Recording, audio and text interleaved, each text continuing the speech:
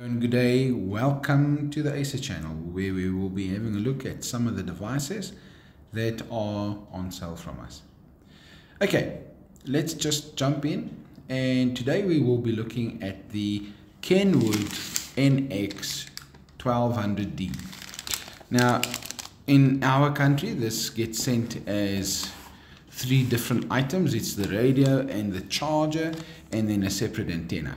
Because this is a VHF device, the antennas come in three splits, and this is simply what the customer has ordered. So this is 146 to 162 meg.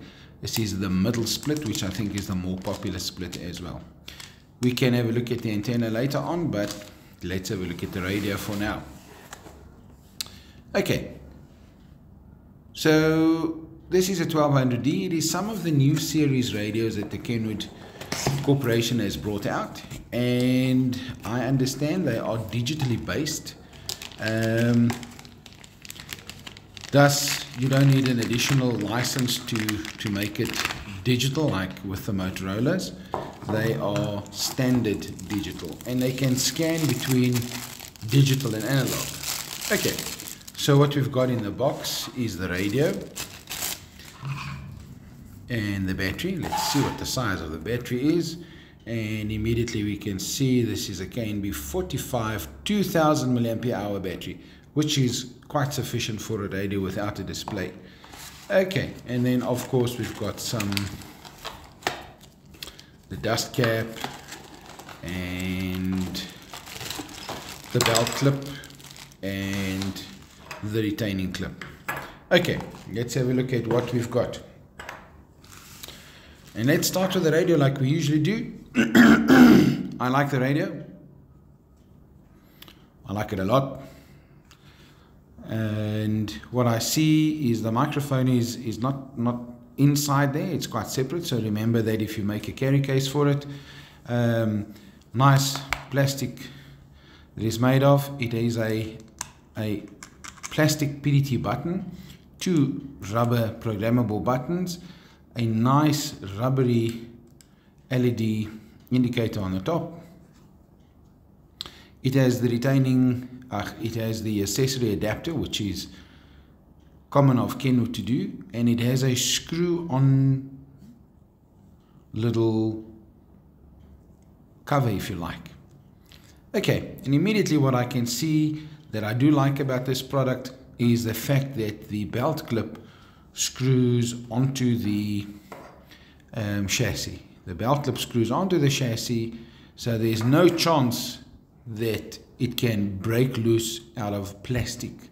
There's no chance that it can break loose from the battery, or if the battery doesn't latch in nicely, that you will actually get the radio damaged. I like this design. Everybody that follow the channel will know that I prefer that. And also at the bottom there are decent places for the battery to fit. KENWOOD has changed over the last few years to have this little protection over the latch, where you almost need two fingers. You need two hands to just get the battery off, and that is a replaceable part. That little door there is a replaceable part, which is good. But also I have seen this fail before. I like this design though, but I have seen it fail, and to buy those little individual parts is such a job to get it replaced. But nevertheless, it is a good design. If this cracks, obviously, if this part cracks while the radio has been dropped, the battery will not be secure anymore. So just bear that in mind. Apart from that, I like the design, but I'd far rather prefer a latch on the top. So click in from the bottom in the middle, and then have a latch at the top.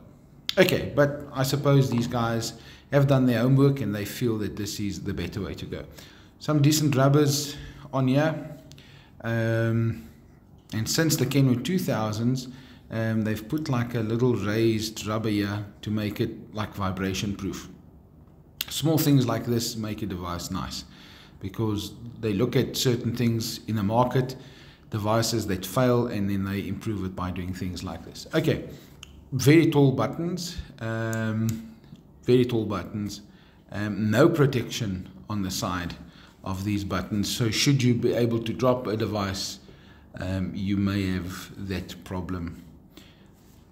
Okay, like I said, the battery clips in at the top and it is a secure fit. It is a nice design, like I said. I would prefer, you can't accidentally get the battery to unclip. You need to lift the tab, push it down, and then the battery will break away. Okay. I like this design with the belt clip there. As mentioned before, there's a place for a carry strap, which is not been provided.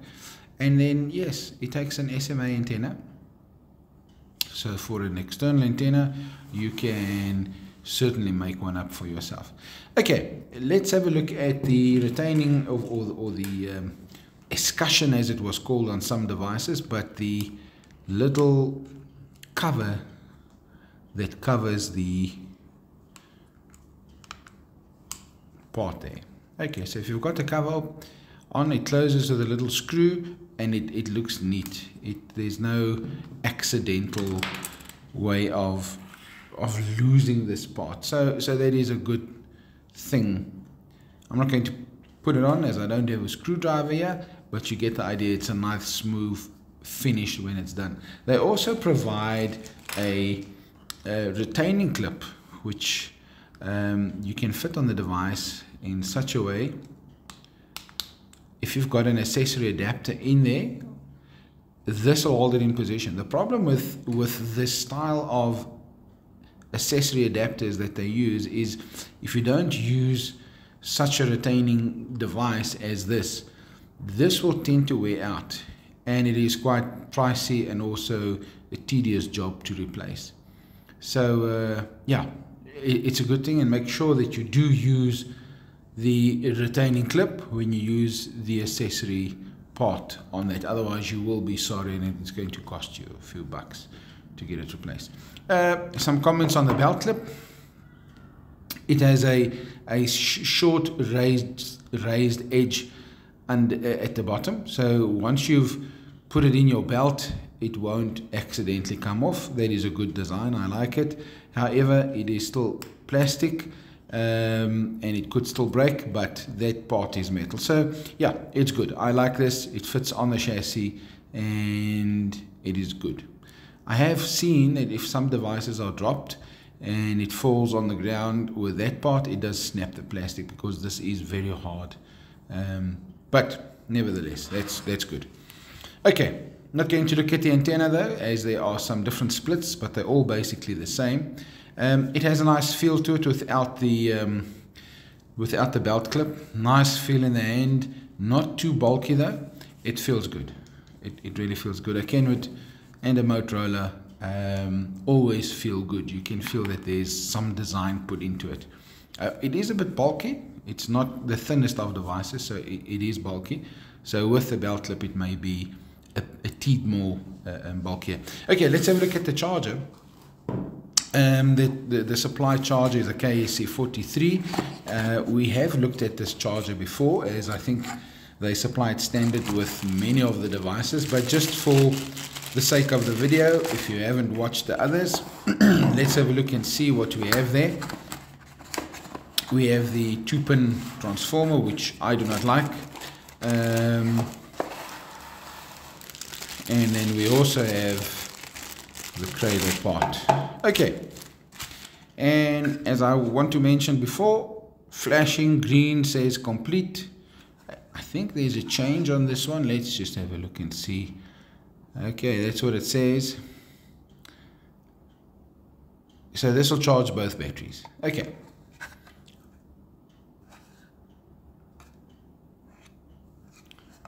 Okay, so it has different cups that you will be able to turn around. That shows you, this is quite interesting, it is quite new. If it is in this way, it says nickel metal hydrate, and if it is in this way, it says lithium ion. Now this is interesting. The battery that was supplied is a lithium-ion battery, and I just wonder, just having a look at this, that how many people actually will remember to turn it around. This is a lithium-ion battery inside the box. The charger that was supplied was turned this way. So standard, this charger is supplied as a nickel metal hydrate. Be very careful, because I'm sure this is going to influence the warranty of your battery. So make sure that it is clipped in lithium ion. Make sure that this is the correct way around. It is good that it's got like a little window. The problem is just that you may have it in the wrong way, and I don't know what the effect of that will be. Just something I have just noticed, and cautiously warning everybody about it. Okay, this is unique to Kenwood. It has a specific plug on the end. However, they've kept this at 15 volt. I don't know if it will accept 12 volt and charge fully. I cannot comment on that as yet, but I seem to recall in the past we've tried that, and where we supply 12 volts to it, it's not sufficient to get the battery charged fully. So be wary of that. That is one problem that could arise. Okay, let's just move everything closer, and let's have a look and see what happens if we've got the charger in there. I'm going to keep it like that so we can see what happens. Okay, now that's what I don't like about the chargers, is there's no way for you to know that there is actually power. Nothing. Even if you plug it in. Okay, there you go. No flash, nothing. It just sits there. I don't like that. As this now means we need to check if that's in. Is there power? Do we know there's no light on there? So this is difficult, guys. I'm straight up when I'm saying that from a technical point of view, this is a problem. Nevertheless, let's see how it fits. The battery in the charger, and there you go. Lo and behold, there is power. The problem is like I say, when you're on a site and you start fault finding and you don't know what to do, and you don't have anything else to check for mains. There's no light, like in this case, there's a light to show me that we've got power. You do not know that the charger actually has power on it. So yes, two things I want to mention. The one is I don't like the fact that the charger cannot tell you that there is power on it. I don't like that. And I also do not like the fact that you as the user must make sure that the battery is selected the wrong way around in the charger. What exactly the effect will be when you put it on nickel metal hydrate instead of lithium ion. Will you damage the battery or not? I don't know. Maybe I can do a follow-up video on just the charger and take it from there and answer a few questions like what will happen if we supply 13.5 volt or 13 volt? Will the charger still work?